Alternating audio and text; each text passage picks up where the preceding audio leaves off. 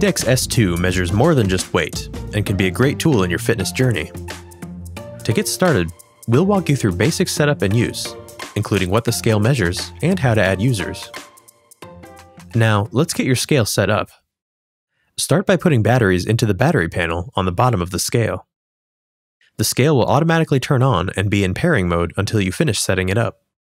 To complete the process, you'll need to have the Garmin Connect app installed and open on your compatible smartphone.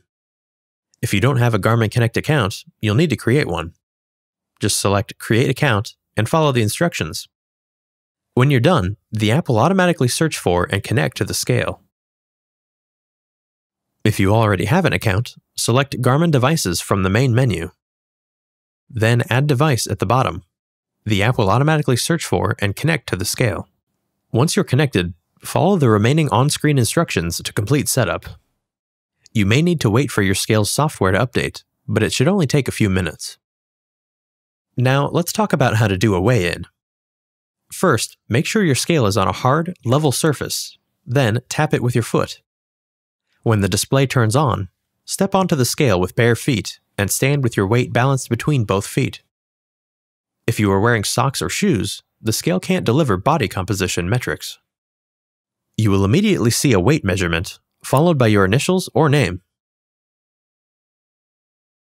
If you added other users and see their initials displayed instead of yours, simply tap the scale with your foot to move through the different users. Stop tapping when you see your initials. Once you're on the correct user, the scale will automatically scroll through the other widgets.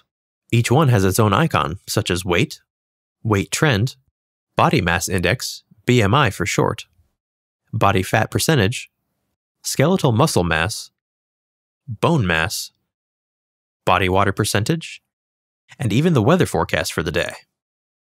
You'll also notice some icons that indicate your wireless connection and sync status. Once all the widgets have been displayed, the scale will automatically go to sleep.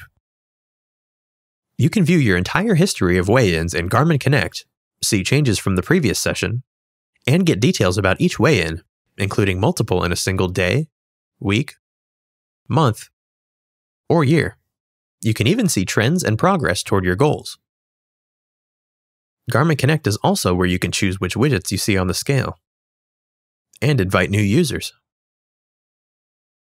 You can invite up to 15 additional people to use Index S2 with you. Each user must have a Garmin Connect account and be a connection. Open the scale profile and select Manage People. Go to Invite Connections and choose the user you want to add.